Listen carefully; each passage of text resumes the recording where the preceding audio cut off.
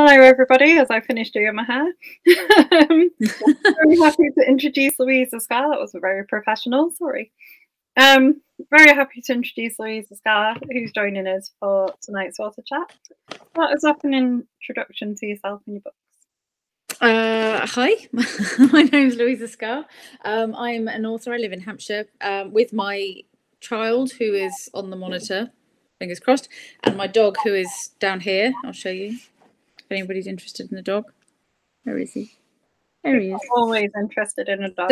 Staring up at me. So hopefully he won't be too much of a pain. I write the Butler and West series published by Canello. So it began with The Last Place You Look, which is this one, and followed by this one, and followed by this one, which is Blink of an Eye.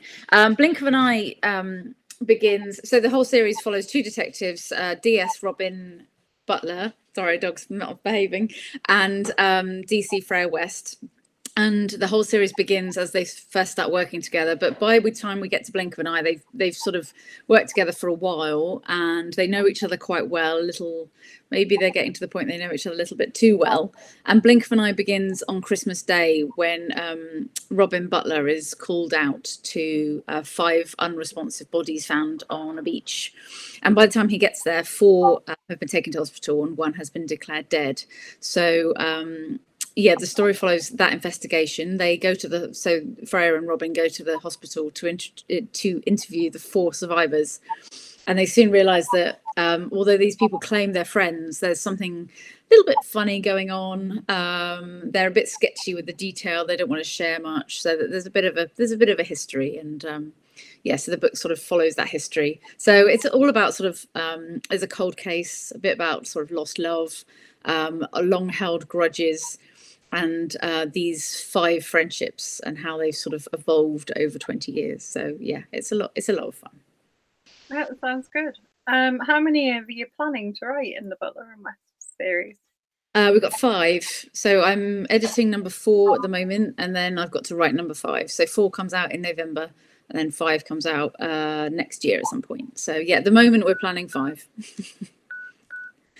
And will it definitely have ended then, do you think? Will you bring it to an end, or are you going to leave it so you could go back at another time? I think never say never. There is a certain arc, shall we say, a character arc with Butler and West, which I've always planned over 5 books. So I've always ended up that's how it would go. But as to what happens after that, I'm not really sure. We'll have to see. I'm certainly very attached to the characters. It will feel a bit weird, I think, not writing them anymore. I feel a bit odd to let them go. But yeah, I've got a bit too attached to Robin, I think. What ideas have you got for, like, after you've finished? Do you think you'd write a standalone, or you planning? Yeah, so I'm just giving the dog treats to keep him quiet, hence I'm not eating, I'm just moving treats to the dog. Yeah, so I've got a variety of ideas. I've got an idea for another series, and I've got an idea for a couple of standalones. Quite a few ideas, actually. Me and my agent are sort of working through things at the moment, so deciding what comes next and what I fancy doing. So yeah, we will see. No shortage of ideas, just shortage of time to actually write them, unfortunately, which always seems to be the case with me anyway. I think it is. What's your writing process like then? Talk us through your how I write. So I've usually got an idea of a couple of the scenes. So often how it starts. So I often have an idea about what the prologue is. And then I've got a picture of maybe a few of the interactions, a few of the characters. Obviously, Robin and Freya stay the same. And there's a whole supportive cast that sort of supports them, that the detectives, they all stay the same. But the victims sort of change. So with Blink of an Eye, I think I knew about the beach, and I always had an idea what the reveal was, I guess.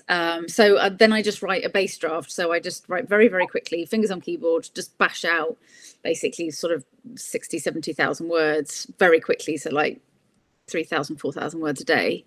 And then I go back and look at it and start to plan. So it ends up looking a bit like that. So if you can see that, that's what's on the wall at the moment. So it starts as sort of like scribbles, just like ideas and thoughts and stuff like that. And then I plot it all out properly. This is book 4, because I'm working on that at the moment. And it ends up like that. So each card is a chapter, and each color is a character. So I don't change point of view in each chapter. Each chapter has one character's point of view, and then each little, you can see they've all got little sticky tabs on them. They are the clues that link, and then I go back and edit the whole lot according to that plan. And that structure that I use is a quite a standard 3-act structure. So if you've read like Save the Cat or any of those sort of standard structures, if you watch any film, you'll see the same structure, any Hollywood film, and it's the same sort of thing. So it has turns at the act 1, act 2, it has a midpoint reversal, it has a, it's a very standard structure, but it seems to work. So then you end up with that. And that's it. And that whole process takes about 10 weeks, 11 weeks. So yeah, it's fun. And then I give it to my editor and get in your bed. And she comes back and tells me what needs to be changed. So then it all starts again. So it's fun, yeah. How did you happen upon that process as your way of doing it?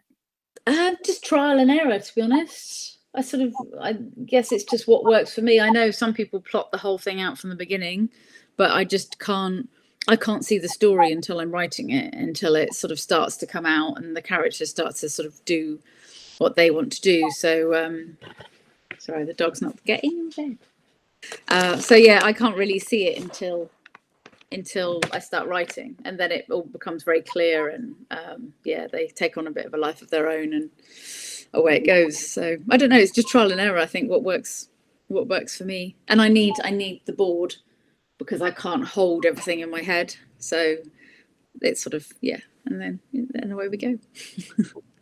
At what point do you start doing the research on things like procedure or the forensics or anything like that? The what, sorry? The other thing? Procedure and the what?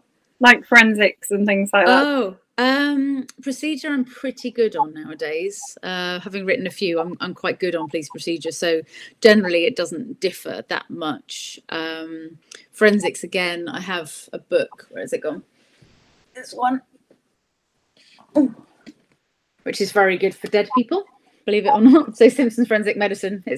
You can't really read it unless you're got a strong stomach, but it's basically the textbook for forensic pathology. So anything dead, that's what you need. The rest, so blink of an eye. What did I have to research for blink of an eye? Frostbite, weirdly. So one of the characters gets frostbite, and I had to do a lot of research into frostbite. And I think, what else was there? Oh yeah, there's a whole nother thing which I won't say because that's a massive spoiler, but I read about 3 or 4 books on that topic. So I had to get it, a bit detailed. But normally I do the base draft, and that's normally got a lot of holes in it, like me putting in little square brackets, research or what, or question mark, check things. And then, yeah, I go back and I do the research to fit. If I do the research first, often I find I over explain things just because I want to use the research, if that makes sense. I get a bit overexcited about the research and like whack it all in, and then I have to say, actually, you don't need to know about X, Y, and Z. You just need to know about this and this. And then I've got a couple of experts who sort of help me out. So I've got a cop friend who helps me out, answers my questions. I've got a doctor who helps me out and answers. So anything to do with the frostbite, he was really helpful on. Like how long would they be in hospital, and I need this guy to stay in hospital, how can I keep him there, sort of thing. What injuries must he have for him to stay in hospital for that length of time? Because often that's the problem, you want somebody somewhere for a length of time, you want to keep them there in your bed. What's the most interesting kind of research rabbit hole you've been down? I did a lot of research on serial killers. That was very interesting. But that's sort of on the side. Trying to think this one was Under a Dark Cloud was really interesting because it's all about a storm. and meteorology, and obviously I don't go into too much detail on meteorology, but all that stuff about storms, and two of my good friends are doctors of meteorology, so that helped. But yeah, that was really interesting to find out all about that and how storms work. And I must admit, I was writing this stuff about how thunderstorms occur, and I just sent him a note saying, I don't understand this. I'm never going to understand this. Please, can you explain this in this paragraph? And he had to rewrite a section of the book for me, because I was just like, just is beyond me. I don't understand. I will never understand it. Just write it for me, please. And he did. He did, bless him. I'm mesmerised by how colour-coded your books are on your shelves. They're good, aren't they? I don't have quite enough books, actually. Actually, the blacks are starting to take over on the middle shelf. I maybe need to rebalance them. But yeah, I can't. You can never find anything. It looks pretty, but I was looking for a. I knew I had Jack Reacher's Killing Floor. I knew it was there, and I thought it was orange, and I couldn't find it for like a day. But it is there. It is orange.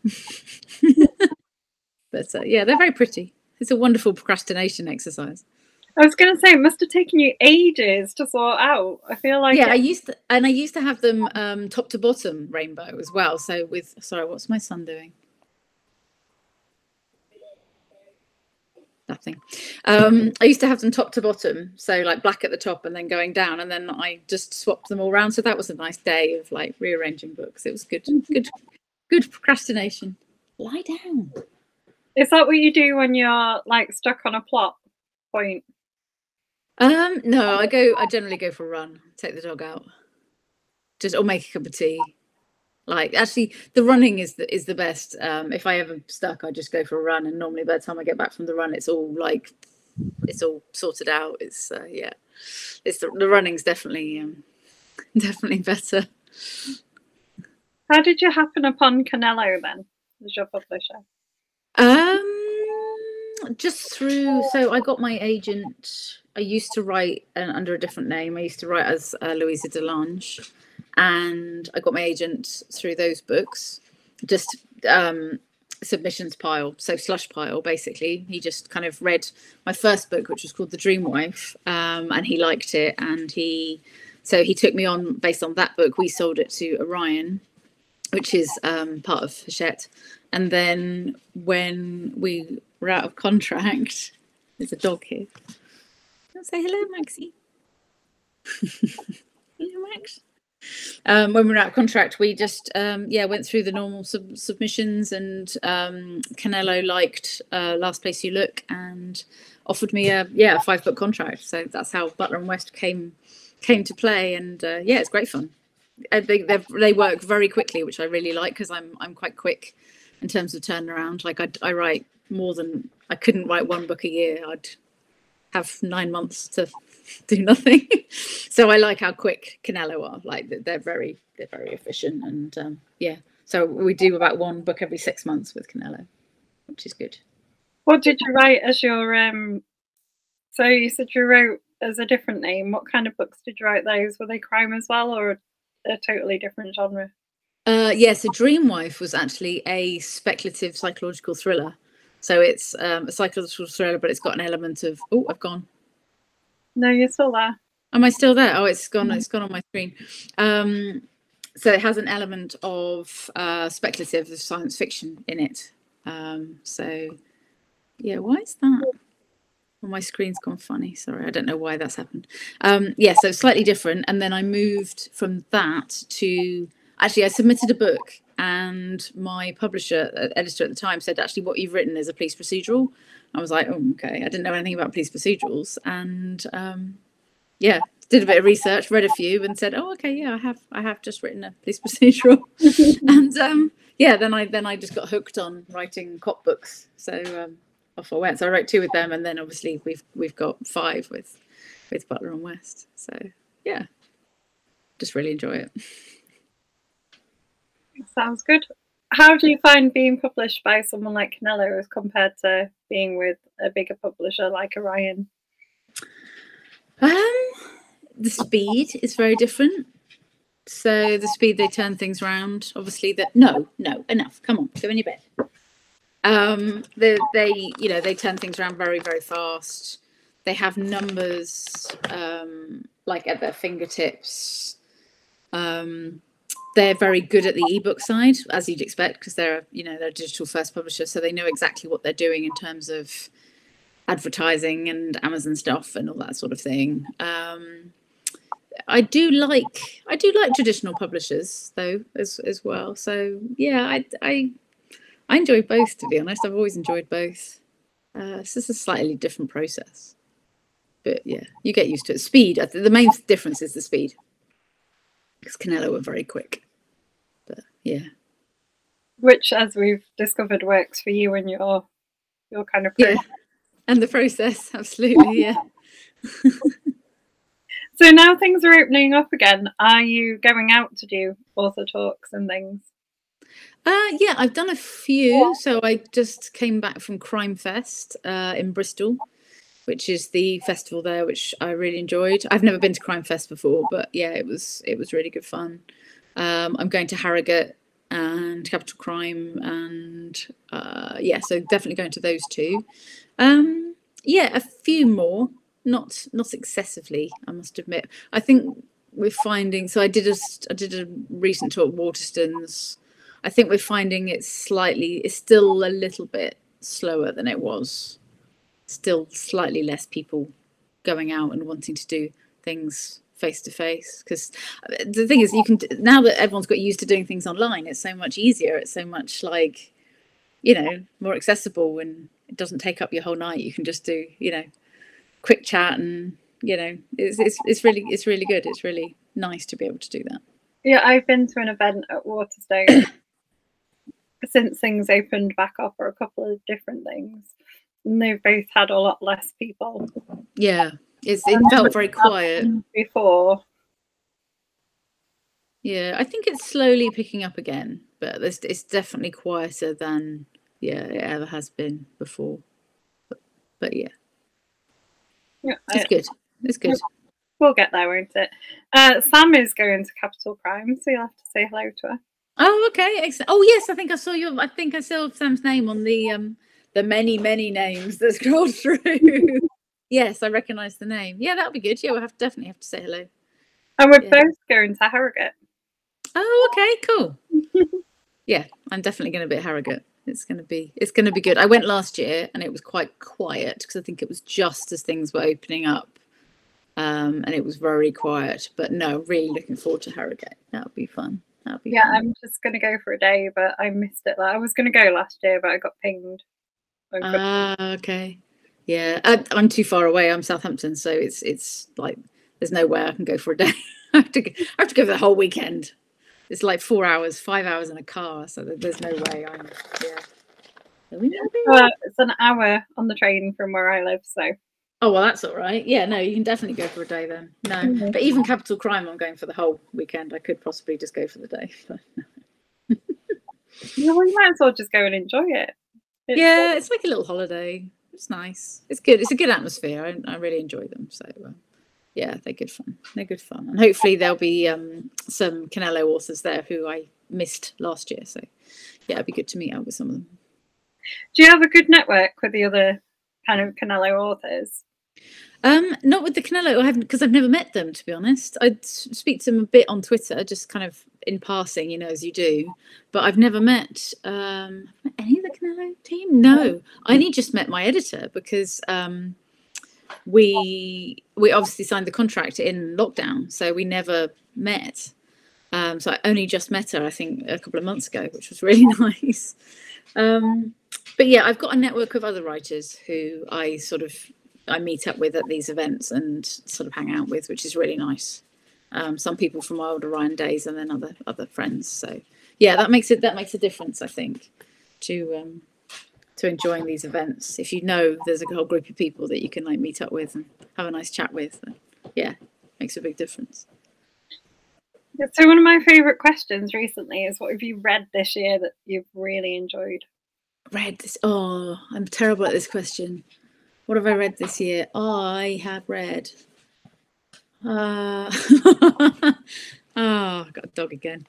I've read loads of stuff. For Crime Fest, I had to read some new authors. So I read Russ Thomas's D.S. Adam Tyler series. So I started with number 3 because that's what I was sent. Go in your bed. And then I went back and read the beginning. So I really enjoyed those.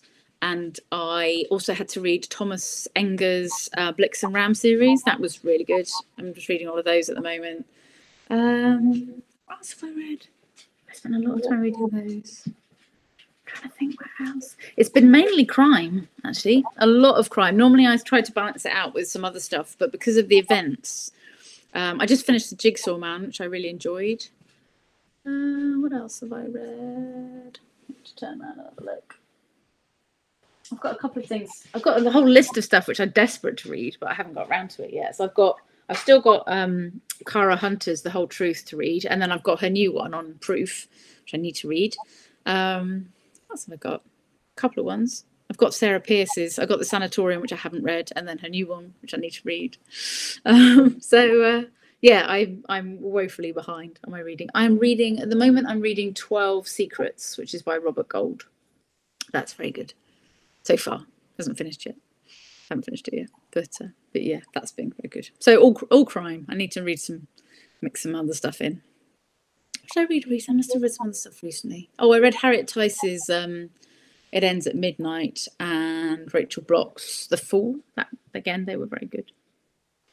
Yeah. My read of the year has been Lessons in Chemistry. Yeah, I haven't read that yet. I've seen really good things. Lie down. Lie down. Sorry. He's not behaving. But here he is. There he is. I think he's just too distracted by all the strange we can hear. Well, he's a spaniel and he thinks it's all about him because every time I'm talking, he's thinking I'm talking to him. So yeah, lie down. And he's still really a puppy. So yeah, but no, Lessons in Chemistry. I need to read. I've heard really good things. Yeah, I'd like to read that. We talked before, I'm sure. The last time we talked, you were telling us about how you'd cast kind of Butler and West, don't you? Yeah. You definitely have in mind who would play them, don't you? Yes. So they're here actually on the wall. Let me turn it around so you can see them. Can you see them? There they are. So I have it's really sad. I have little pictures of the people that would play them. I'm just going to ignore the dog now and see if that makes any difference. So yeah, Butler is definitely Sam Worthington, although Sam Worthington has a very broad Australian accent which doesn't really work, but yeah, Sam Worthington with a British accent. And then Freya is she's Anna Torv, but Anna Torv's a bit old for her now, so a young Anna Torv. But yeah, they're on the wall. It's really just an excuse for me to look at pictures of Sam Worthington all day, I think. But any other books I write, because I've got a whole row of them across here, which is also, there's a wall in front of my desk. So the other books I write, I have the same process. It helps to, I think, very visually. So I think it helps to imagine them by having these very attractive men in front of me. It's terrible way of working. It's a real hardship. Sorry? The real hardship, is it? It's awful. And then of course I have to watch all the films as well, so I can really get a good grip of what these very attractive men look like. So I've watched entire of Sam Worthington's back catalogue, some of which are good, some of which are not so good. They're variable, but yeah, it's not a bad life. It's not a bad life. It's awful, really. But yeah, Butler is always very much. I have him on my phone as well. That's the other terrible thing. There's a screensaver on my phone and on my computer. But it's sort of like a ritual. Like I swap it over when I'm working on a particular book. I swap it to a particular picture and a particular actor, so that it's like drawing a line in the sand in my head. It's like, right, that book's finished. Now you do that one. So yeah, it works. So when you're writing a series, thinking about how visual you are, do you use real locations for all your places? Yeah. So sometimes I'd have to change them, just the name of them, just because I think sometimes they wouldn't appreciate having this place used. But so in Last Place You Look, the dead body is found in the Premier Inn in Winnall, which I don't know whether they mind, but that's where it's found.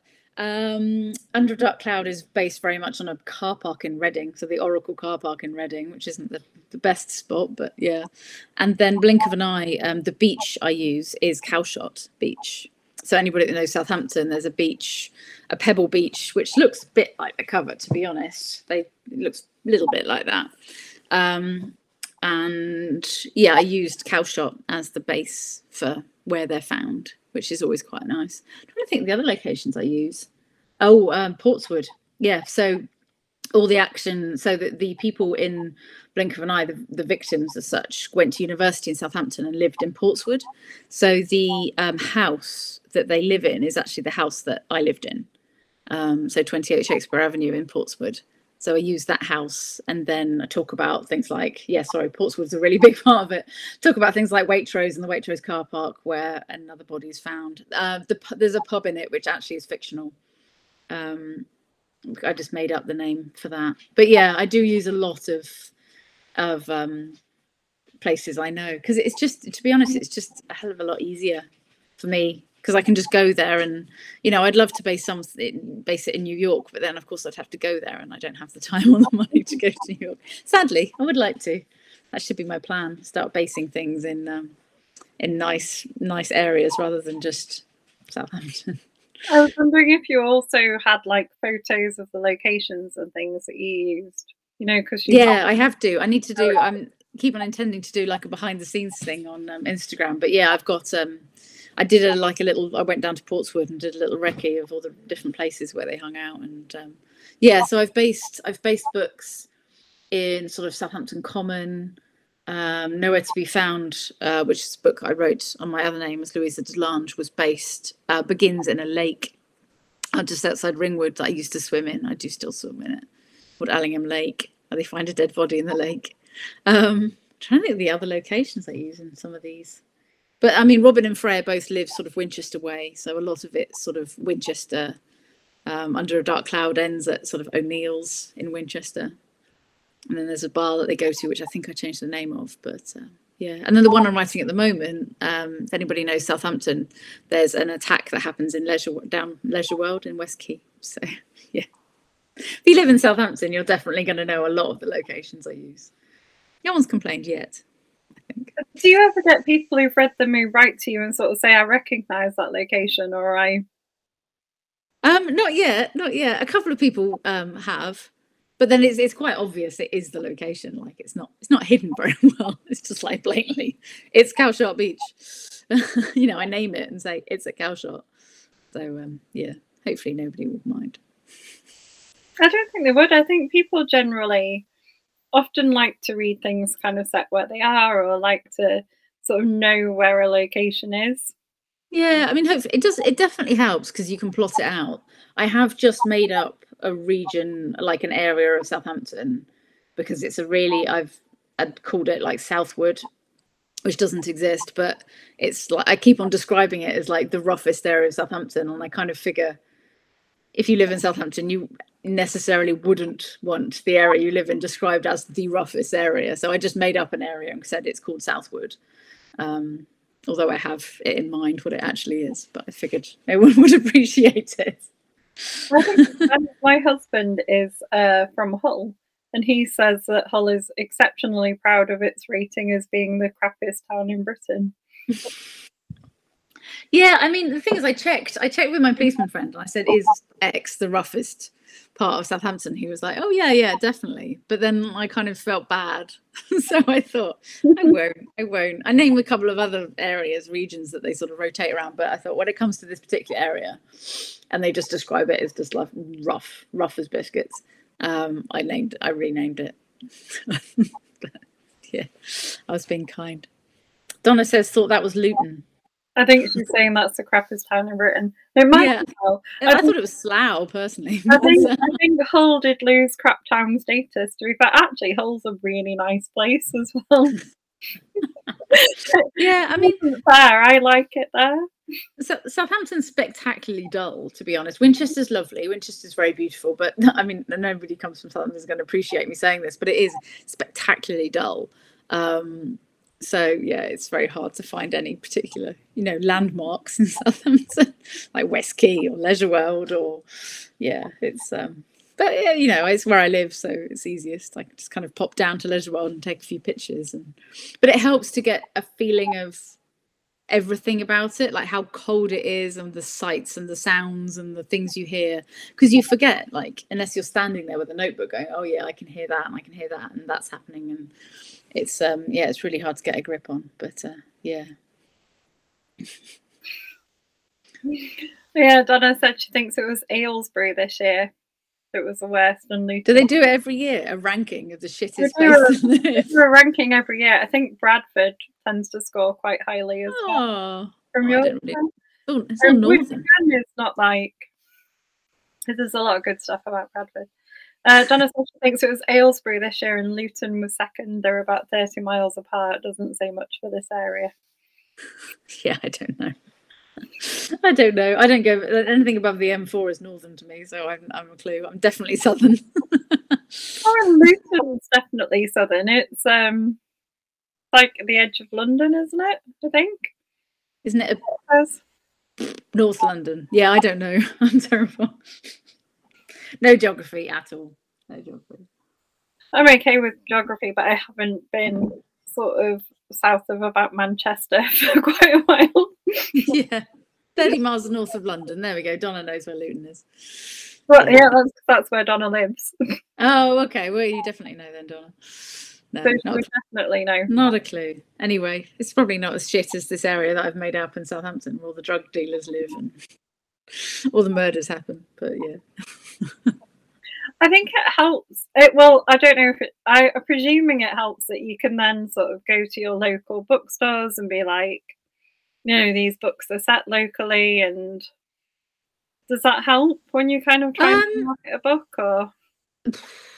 It does a bit. I think it's really tricky. The market for books is really hard to get any sort of shelf space or any sort of traction. So yeah, I think it helps a bit. But to be honest, these books are predominantly, they sell better in ebook because that's the way the models, I guess, is built in Canelo. So it's a digital first. They invest a lot of marketing in ebook. So it sells. They do sell mainly there, but yeah, it helps a bit. I've got a local bookshop in Portswood called October Books, and they've always been incredibly supportive and really helpful. So yeah, they're always lovely. I do wander in and try and sign everything whenever I'm around, but yeah. So you get a bonus of where you live. You have an independent bookstore. Yeah, it's not. I actually live in Romsey, but yeah, so it's not that close. But Romsey, I don't think, has a bookshop. Should really check. But yeah, it's October Books have always been really, really great and really helpful. So yeah, there's one in Winchester as well called PG Wells, an independent bookstore up there. They're really good as well. They've been great. I think I've offended Donna. She lives in Dunstable, apparently. I have no idea what that is, Donna. You could just be making up words at this point. Dunstable's near Luton, though, I think, isn't it? I don't know. Donna's going to correct us again.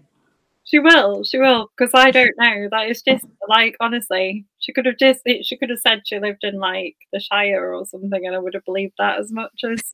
Yeah. The hound is now quiet. Give him a treat. Less rough. Oh, there we go.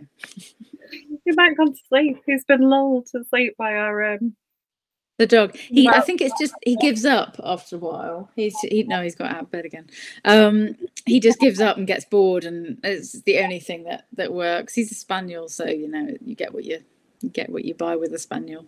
You have to accept it, accept a certain amount of crazy. And I think actually the child's gone to sleep as well, so we're on to a winner now.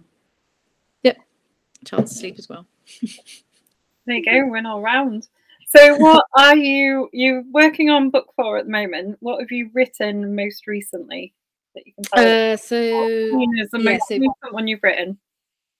Book 4 and book 5. So I started book 5 and then got distracted by Crime Fest.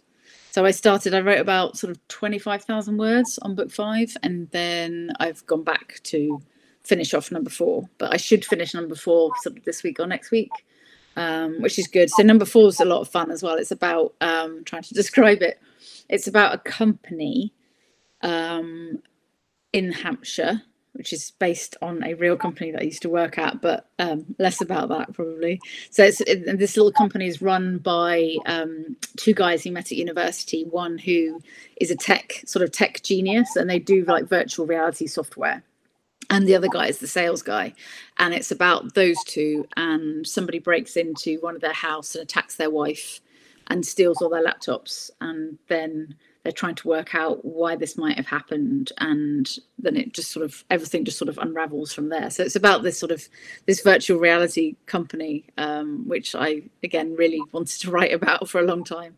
But yeah, and then it's also interesting because the relationship between Robin and Freya develops in the blink of an eye, and then comes to a bit of a tipping point, I think, in book 4. But there's a book 5, so it's not all resolved yet. So yeah, I really like book 4, and then book 5 I need to get on and write it, because it's sort of nagging at me now. I need to get on, and yeah, book 5 is about a series of arsons. So did you try out virtual reality in practice for book 4? I'm not going to ask you if you tried out arson, honestly. No. No, I haven't tried arson either. No, I haven't. I just looked up a lot of the information about it, a lot of the data on it. I've got 3 tech geniuses who helped me that I used to work with at this company, and they sort of helped. I basically said, this is the story. Is this actually possible? Because it's got a MacGuffin in it, which I've never worked with before. So a MacGuffin is like a thing that drives the plot forward. So if you think about Pulp Fiction, it's that suitcase, or it's something that everyone's looking for, basically. So it's got a MacGuffin in it, which is quite fun. I've never used one of those before in a book. So yeah, I was looking forward to sort of messing about and with that. But no, I didn't try any software. It's not really important to the story. It's not like they go into it or anything. It's just sort of the thing that the whole crimes are all based around. It's not science fiction, it's a detective novel. It's the same.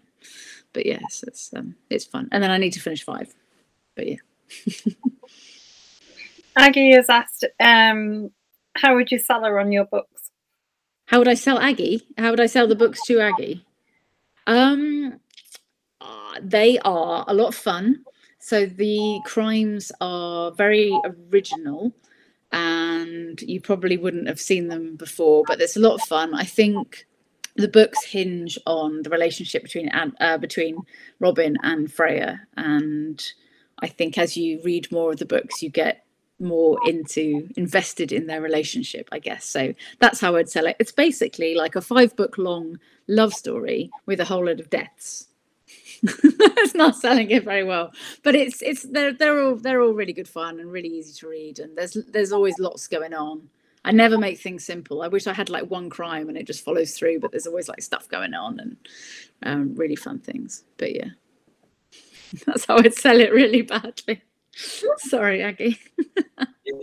Donna, you would have had your rainbow question about the bookshelves answered if you'd been watching from the beginning, because we talked about it. Yeah. What's the question? Can we do they carry on? No, they don't carry on actually. There's only 2 shelves worth. Like there. Wait a minute. If I get out of the way. That's as far as they go down. And then any further down is just that's all my random crap books, and then this side is all the books that I've written. So no, they don't carry on. And then a whole lot of books about murder and stuff down there.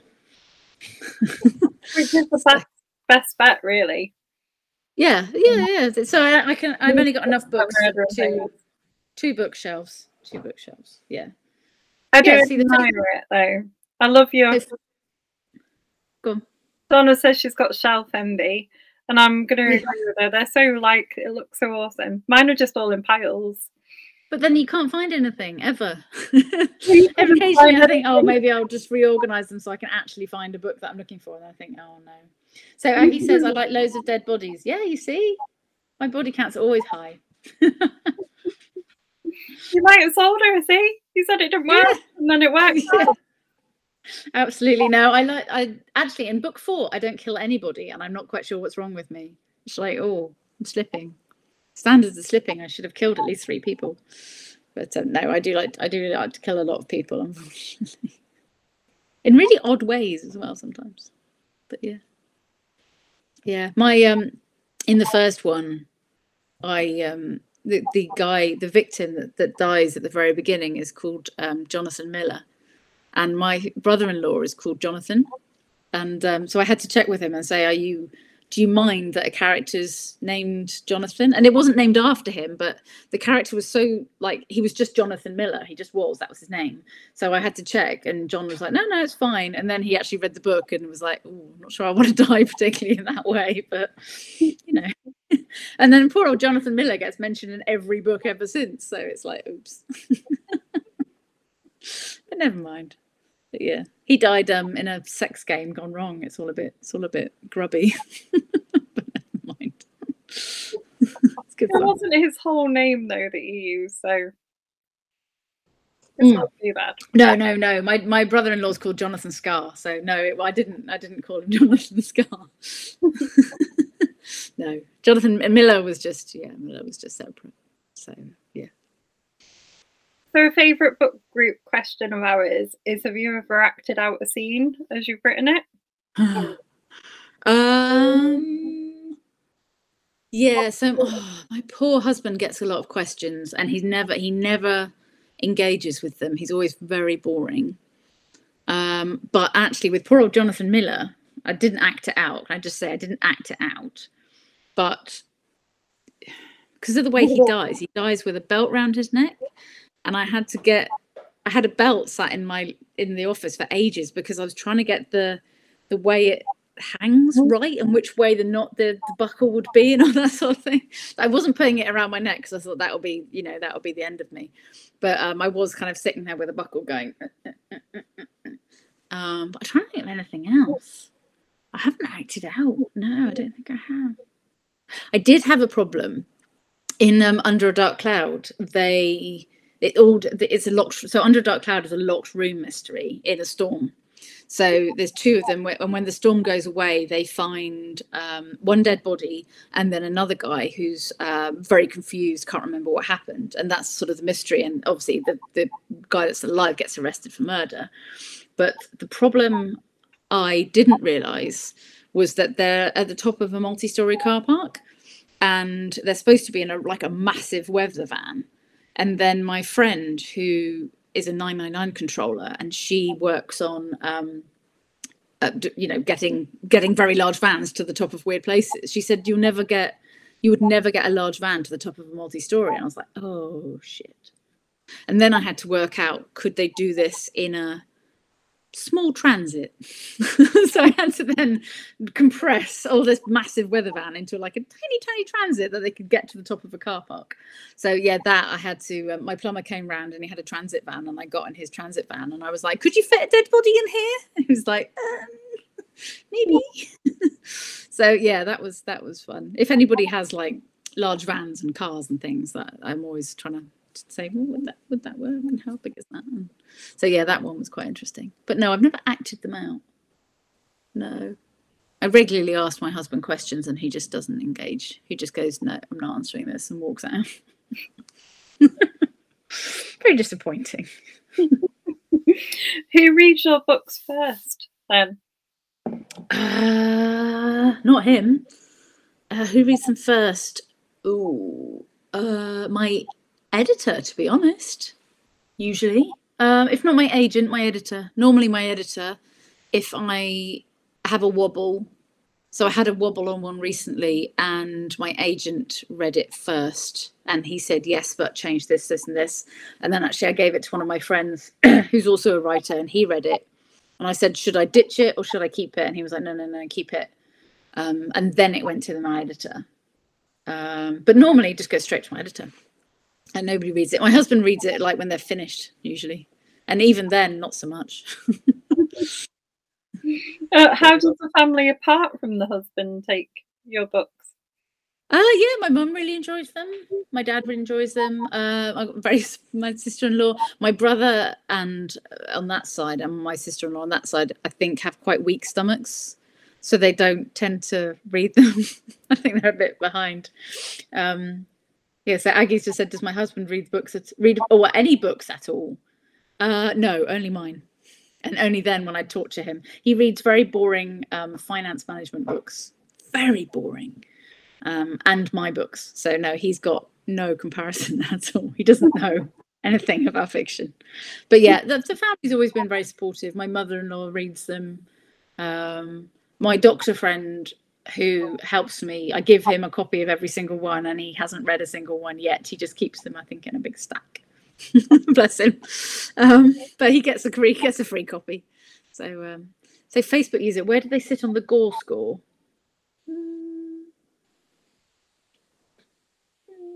Middle of the road, I think. Not too bad, but not too good. I've written worse, far worse. Is that under your other name that you published? Are you more gory in that one, or more gory as Louisa Scarr? The Louisa Delange name, much the same. Much the same. Yeah, I'm trying to think. I mean, they're quite gory. I mean, it depends where your scale sits. I mean, my scale's quite large. I'll read anything, and you know, so I think about sort of halfway. Not too bad. It's a good answer. Memorable moments as an author. My favourite bits are, so two things come to mind actually. One was when I got an email from my I was unpublished, had nothing, and I was sat in the library with my son, sat on the floor, because that's where you sit when you're in the library with a 3-year-old. And I got an email from my agent saying that he wanted to meet and talk about the book. And I remember thinking, you know, I remember lying on the floor just thinking, oh, thank God, thank God this might actually go somewhere. And then I remember getting the contract for Canelo as well. And I remember doing a good air punch for that. So yeah, that was really good.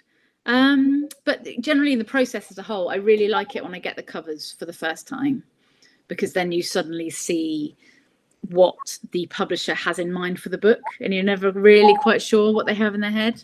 But so I really liked when I got this one through. I was like, oh, okay, because I knew we were going to go for beach and sort of beach huts, because I'd sent them a picture of Cowshot and said this is sort of where it's set. But I didn't know that they would make it look like that. So I really liked that. And then I really like getting the finished book. So when it comes through the door and it's like a proper book, I really like that. So yeah. And then when anybody says that they enjoy them, that's really nice as well. That works. Do you read all your reviews? Yeah. You shouldn't. I shouldn't. But yeah, I do. Unfortunately. Even the bad ones. But I'm quite good at ignoring the bad ones. So. What's the craziest review you've ever had? The craziest review is Marion. See, I even remember her name. It was for The Dream Wife. So that was my first book, and she said she thought the author had mental problems. So that was nice. It's like, thanks, Marion. So yeah, that one definitely comes to mind. What a thing to write in a review. I know, 1 star, obviously, but I was like, oh, that's a bit mean. But no, I'm absolutely fine. She said she would never read such filth again. It wasn't even that bad in terms of filth, but anyway, she obviously thought it was. Too much for Marion, maybe. Too much for Marion. Yeah, Marion was not going to read my book again. But yeah, that one definitely stuck in my mind. Generally, they've been okay. A lot of the time I read the 1-star reviews and they say, I don't know, something, and you kind of say, yeah, okay, I can take that on board. But don't do anything about it. Can't do anything about it. The thing is, if somebody says I would change this and this, it's, oh, I'm not going to reissue the book. I mean, sorry, we're sort of stuck. I want to read the book Marion Slated. Yeah, it's called The Dream Wife. Wait a minute, let me get it. Just show it off, you might get a sale. I know. That's it. There we go. It's called The Dream Wife. Same name. Well, different name. Louisa Delange. It's a bit weird. It's a bit bonkers, but it's fun. I really like it. It's got a really good twist at the end. But yeah. Marion did not think so. Yeah, Marion did not. So we've all learned that Marion does not approve of your writing. Not for Marion, sadly. But yeah. Never mind. These things happen. Have you had any TV interest in any of your books? Sadly not. I would really like it. Get Sam Worthington to play it and I would be very happy. But no, I know my agent tries. We got a bit of foreign interest. So I think this one's coming out in France at some point. But yeah, no, sadly not. But maybe one day. Are they translated in any other languages? Just that one. I've had books translated in Polish, Dutch. They come out in Polish, Dutch, and then I think there's going to be some in Slovenia, I think Russia, Swedish. I've lost track, but yeah, it's just quite cool. I haven't seen them, but I think that's what's happening. but yeah, that'd be quite cool. Have I frozen? No, you're still fine. I've frozen on both screens. I've got two screens with my head, and both of them are frozen. But anyway, tell me if I completely freeze. You're still moving on our one. Oh, okay, that's all right then. Don't know what's going on. Why is this not working? Does the dog have any treats left? Is a good question. Yes, quite a few actually. But he's gone to. Oh no, he's woken up. As soon as he hears the treats, he wakes up. There you go, Maxie.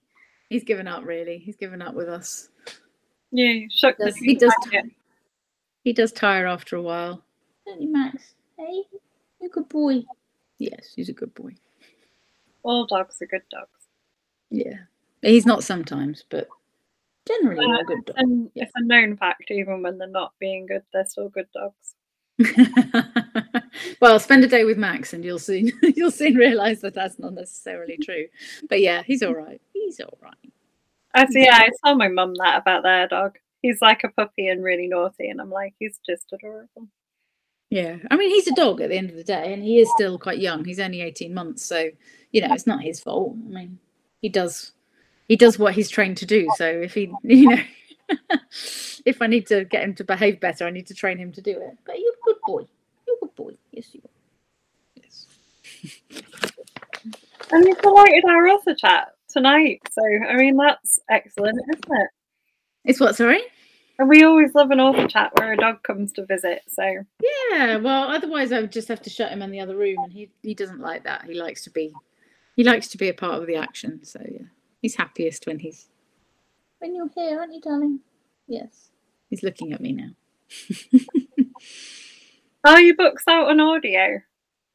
2 of them are. So yeah, Last Place You Look and Under a Dark Cloud are definitely. We had them recorded. I'm not sure about whether they'll do the rest. Hopefully. I think we're seeing how well they're received in audio. But yeah, a guy called David Wayman did them both for me. Did a really good job. They're great. Yeah, they're both on Audible, I think. Was he your choice of voice? Because you get to choose from a range of actors, don't you, when you do it? Yeah, I had 4 or 5 to choose from. They decided to go with a male voice because obviously Robin is sort of he's a big part of it. Yeah, so it was kind of a bit weird because Robin comes from Devon, and he's described as having, when he gets drunk, he's described as having a West Country accent. So some of them, in their wisdom, when they were auditioning, did him with a full West Country accent all the way through. And I was just like, no, that's not how he sounds.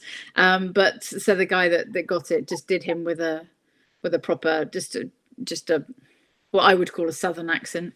And so, yeah, it sounded a lot more like Robin, I guess, in my head. When he talked, he sounded like Robin. So yeah, for me, that was the guy. But yeah, it's quite fun to sort of listen to the audition tapes, see what they sound like. Have you listened to your audiobook like after it? No. I don't listen to audio generally, so I think I'd be a very poor judge of whether it's good or bad. Because I'm not very good at concentrating on audiobooks. I switch off, my brain wanders, and then I come back and I've missed like a chapter. So I don't listen to audio. I listen to other things. I listen to podcasts and things like that, but yeah, I don't listen to. No, I'm 100% the same. I don't listen to podcasts either. I can't, like, something like that. Yeah, I need to listen. If I'm listening, it's something that I can just miss great chunks of, and it'll be fine. So yeah, I haven't listened to them, and then yeah, I wouldn't be. I'm sure they're great. I'm sure they're really good. But they are, like, bits that I've heard of them are really good. My husband reads quite, like, he reads comics mostly, but he does like audiobooks, and I just don't have the attention span. No, I don't. No, I don't really. I mean, I often drift off when I'm reading normal books, but then you don't. You know, you're still there. So it's fine. But yeah, no, I don't. So yeah. Just finish us off with a reminder of your books. Show okay. Covers and things again. Okay, covers and things. So I write the Butler and West series, featuring two detectives called D.S. Robin Butler and D.C. Freya West, and it all kicks off when at the beginning, which is, let's just find it, with Last Place You Look, and it all kicks off. They meet each other at the so Robin's called out to a suspicious death in a hotel room where a man is found dead, victim of an apparent sex game gone wrong. So poor old Jonathan Miller. And they investigate, and they soon discover that there's a lot of secrets that various people are keeping, and not everything is as it seems. And you get a lot of sort of background into Robin and Freya, and that's the first time they're sort of getting to know each other and meeting each other. And then Under a Dark Cloud is it's a locked room mystery where Robin is called out, and it's all very personal because the man found alive in the van with a dead body is his best mate from home, a meteorologist called Dr. Finn Mason. And he knows that his best friend couldn't possibly have killed this person, but then who else did? Because there was only the two of them in this van, and there was a storm and so what. So yeah, so it all gets a little bit personal. And then the most recent one, which is this one, is Blink of an Eye, and is about 5 unresponsive bodies found on a beach, and 4 of them survive and 1 is dead, and it's about that investigation into what happened that night, but also what happened 20 years before that meant that they never spoke again. So yeah, lots of fun. Sounds good. And yeah, hopefully you'll get invested in Freya and Robin and their story and their relationship with each other, because there's a big, there's always a big will they won't they theme all the way through. And yeah, I'm a particular fan of Robin. So and then all that's left to say is thanks for joining us, and thanks thank you for her appearing as well. Oh yeah, Matt, he's now asleep. But yes, thank you very much for having me. It's been a fun hour, and thank you for everyone that's sort of engaged with the questions and that's watched. And yeah, I hope you enjoy the books. I'm sure they will.